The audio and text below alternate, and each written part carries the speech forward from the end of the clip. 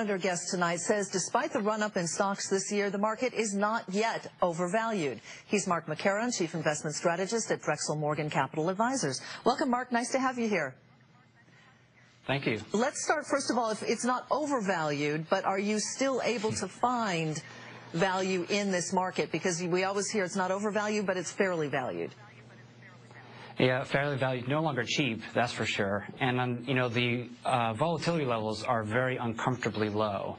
So that combination isn't comfortable with us, but there are pockets of areas of interest, pockets of expensive stocks, but also pockets of cheap stocks, we think. Mark, jump in and tell us which sectors you like, and why don't you start off with your first investment pick for this evening?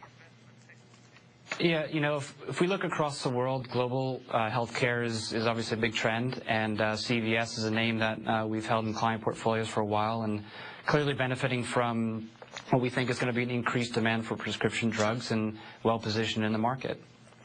So that's one example, and that's a U.S.-oriented play. If you look across the world, and particularly in Europe, we've got some positive outlook, we think, on European pharmaceuticals as well. All right. You also like some of the consumer stocks. Visa is one of them.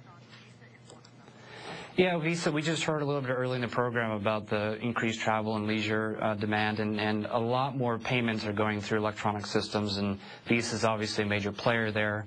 It's a very competitive market, but Visa for us is a good opportunity to play that continuing growth.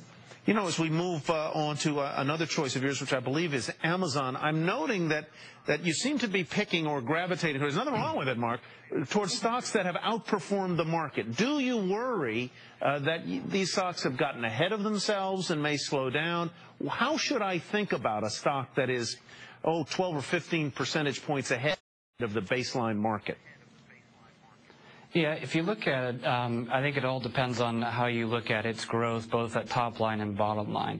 Amazon, I would highlight, is probably the most expensive stock that we have on this list tonight, and that's just because its earnings are quite minimal. Its growth on top line is significant, and its popularity in the market is quite strong. But Amazon, to us, benefits from that increased online purchasing, where they're taking market share from some of the other traditional retailers. Mark, I think it's very important to look at.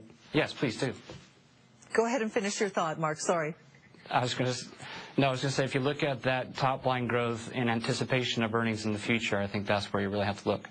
Could you address the overall market? Because at the beginning of the segment, you said certainly not, stocks aren't cheap, but you are finding pockets.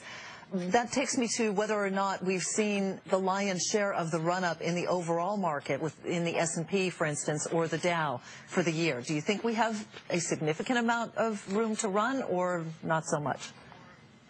Well, it's moved up quite a lot. I think the market's been more resilient than we thought it might have been, given the underlying economic growth. But I think if you look beyond just the U.S. into Europe and into Asia, there are a lot more opportunities, we think, from a valuation standpoint, and also to benefit from a rebound in Europe in particular. Mark, among the stocks you mentioned, do you own any of them personally, or does your family? No, none of those. Our clients do, but we do not know.